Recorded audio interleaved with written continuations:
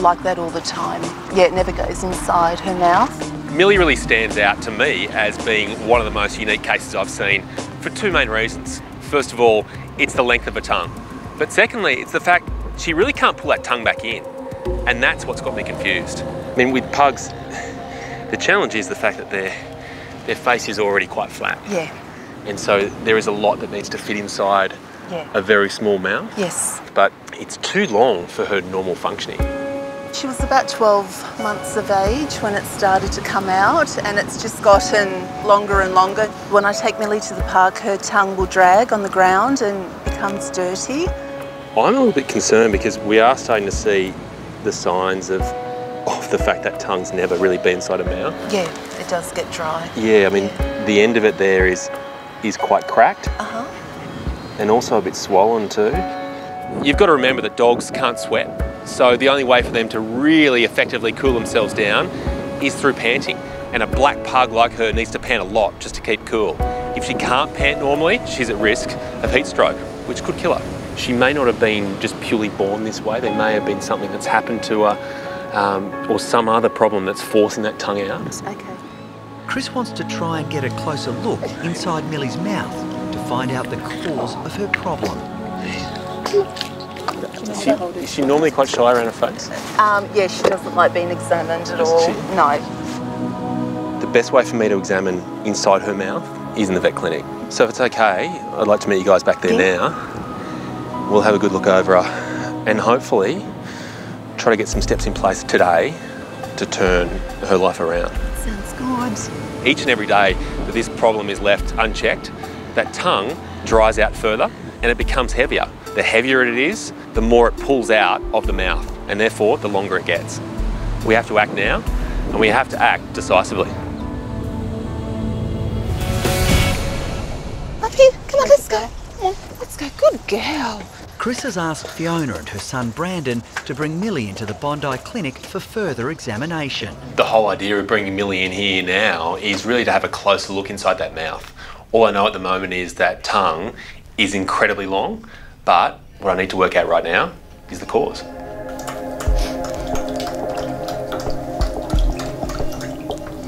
Good girl. It's quite incredible. Yeah? Because her tongue never actually goes back inside her mouth. No, ever. Yeah. It moves, it can move in and out, but you know, it'll only move maybe an inch or so. Yeah. I'm just going to poke and prod her in different places to see if she responds. When I do touch around her eyes, she blinks, but slowly. In fact, she's so slow, she'll let me touch my finger onto her eyeball. That's not normal. All right. So, her heart rate's high, but her heart sounds okay. There's no nerves. Good. There's no irregularities there. It's impossible to know whether Millie at some stage suffered some sort of trauma to the head or maybe even was born with some sort of defect there. The nerves and the muscles aren't firing as they should, which means that everything is slowed down. And it could explain why that tongue pokes out but doesn't come back in. So I'm just going to attach this. Chris is still anxious to get a closer look inside Millie's mouth. Yeah.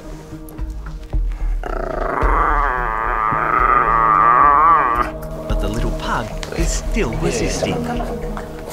It's not easy. This is clearly her Achilles heel, and she does not want me going anywhere near it. It's okay, I'm not hurting you.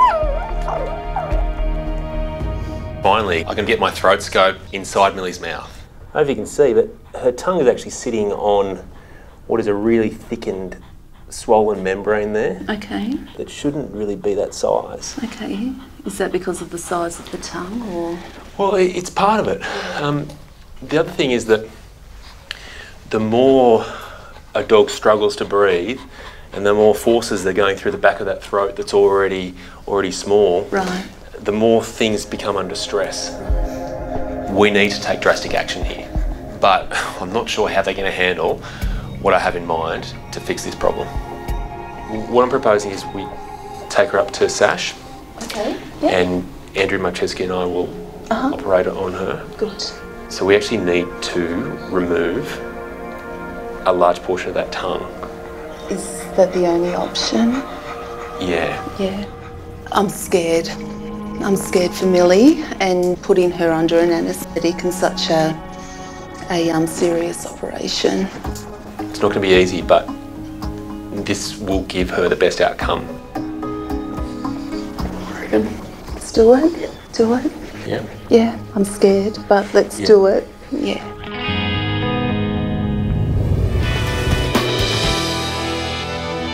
Andrew, how are you, mate? Chris, Good to see you. Now, this is Fiona. Hi, Fiona. And of course, This is Millie. the unmistakable Chris and Millie. Fiona have arrived at the Bondi Referral Hospital sash with little pug Millie. Well, come on in and we'll have a look. Yeah, right after you. Chris wants specialist surgeon Andrew Marchevsky to check out the pug's massively long tongue. All right. It's dry and horrible, isn't it? Oh, sweet. That can't be very comfortable. Millie's tongue is obviously very confronting to look at, but it is actually also painful. You only have to touch it really lightly and she's trying to get away from you. She says, I'm sick of people looking at my tongue, hanging and poking at it. Good girl. I know. There's plenty of it, isn't there? You just got spare. It's huge. Really, with a tongue like that, the only thing that we can do is surgery to reduce the size of it, because if we don't, I think it's only going to get worse, and I think eventually it might even sort of die, and that'll cause her a real problem and make her really sick. So we've really got to fix this now. The procedure Millie needs is called a glossectomy, where the damaged part of her tongue is removed. The risk immediately is blood loss. Tongue's a really vascular organ, and it's partially that because the tongue is used in dogs for them to cool down. Yeah. So it's got to have lots of veins, so when they're panting, they lose heat through that area. Yeah. That's during surgery, but afterwards as well, if it bleeds and they get a whole lot of bruising, that can cause airway problems. Okay. Because suddenly they've got this big bruised tongue and they can't breathe well, so we'll have to watch that. What will the tongue look like after surgery? Will she be disfigured at all, or? I think it'll be better than that. Yeah. But it will still look like a normal tongue? Yeah, well, certainly we'll try and shape it. I actually use a marker pen. Okay. So we'll draw on beforehand and just say, okay, is that a nice shape? Okay. And go from there. There's a possibility that we'll leave it so you can still see a little bit of the tongue poking out. I think I'd rather go to that than take too much. She still needs to be able to pant. Pant, pull exactly down. right, Yeah. exactly right. Yeah. Especially being a black pug. Yeah. Okay, well, let's get her in hospital Okay. and we'll get this done. Okay, wonderful.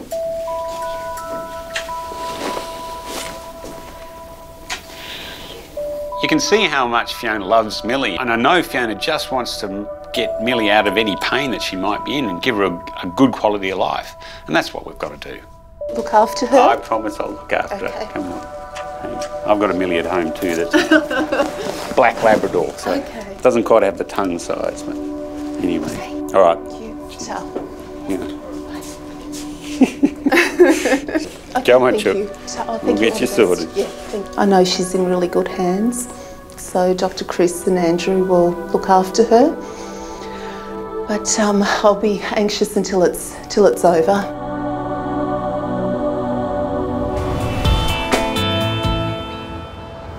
But we're looking at really twice the length it should be there. Yeah, we really are. Yeah. Goodness gracious. Next day at SASH, little pug Millie is being prepped for her tongue surgery.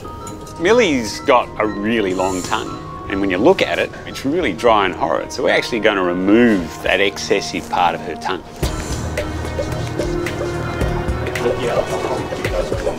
A bit more tetanus, please. Chris and Andrew will be working together to perform the delicate procedure called a glossectomy. Really, I think the first thing we've got to do, we've got this mark, but I think if we can make another one sort of just inside that, but just with a little bit of curve. Yeah. When you start cutting, all this gets distorted, and if you haven't drawn a line, you just don't know where you are, and then it ends up really ragged. So The thing is, the tongue's a muscle, so it could easily get stuck it'll contracting contracting up. off, sure. I think I'm really happy with that. Yeah. Now it is going to bleed because there's lots of blood vessels all the way along this, and there's a couple of sort of big lingual arteries are up here, but the veins are along here, and they'll actually probably be the hardest to get to stop. All the blood vessels in the tongue are really intimately associated with the muscle, and the tongue is just a big muscle. And there's no way that I can work around them. So what I've got to do is, as I'm cutting through it, I'm going to cut through these blood vessels, and as soon as I do that, I'll just have to cauterise them to stop them bleeding.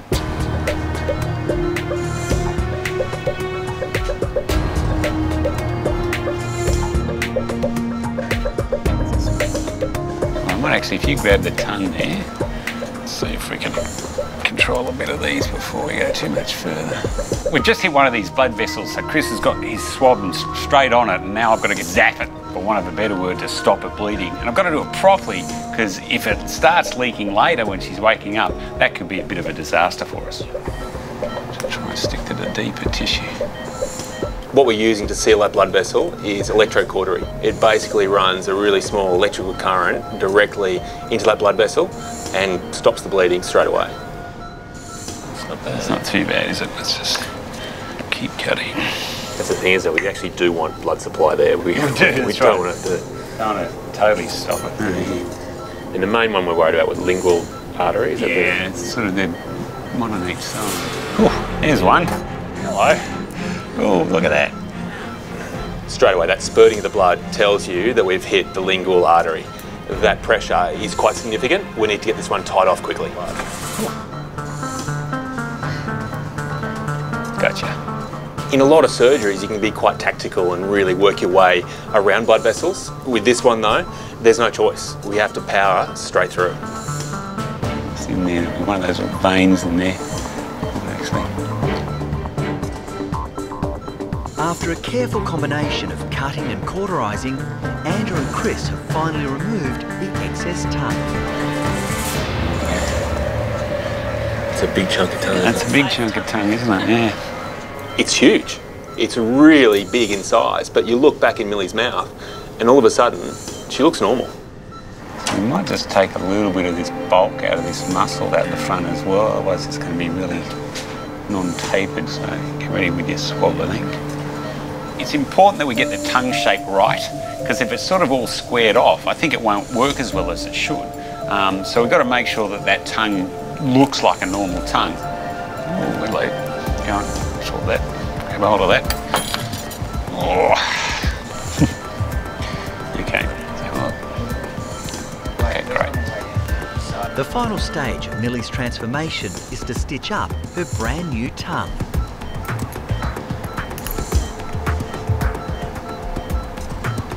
Well, we're nearly there. Just got the last one to place now and a knot to tie and we're done. So, I mean, it's sitting nicely in her mouth. We can get it out beyond her teeth, which is what we want. And she's just going to have to relearn how to eat and drink. But Well, it's going to be a messy few days anyway. It is going to be a messy few days. Messy few weeks and months learning again, yeah, but exactly. she'll get there. All right. Let's wake her up. Make her up, I think. Even though Millie doesn't know it, all of a sudden her life has just become just so much more comfortable. Hey, Mill. Wait until you see the new you. The key is the next few days. She has to stay relaxed. Otherwise, one of those blood vessels could lose its seal. If all of a sudden she does start bleeding, we have another emergency on our hands. As Millie has wheeled into recovery, Chris can now share the good news with the pug's devoted owner. I didn't think you'd leave. How are you? Well, things have actually gone okay. Oh, really?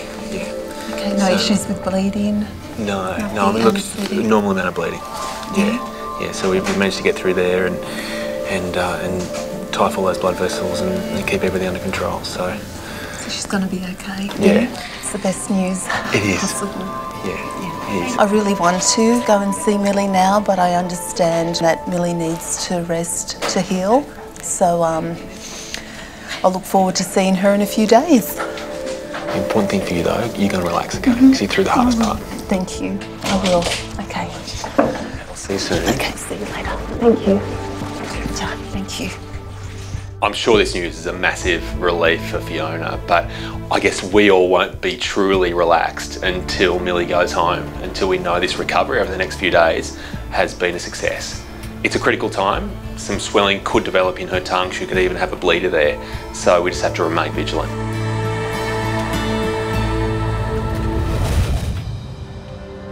Can I have a look at your tongue?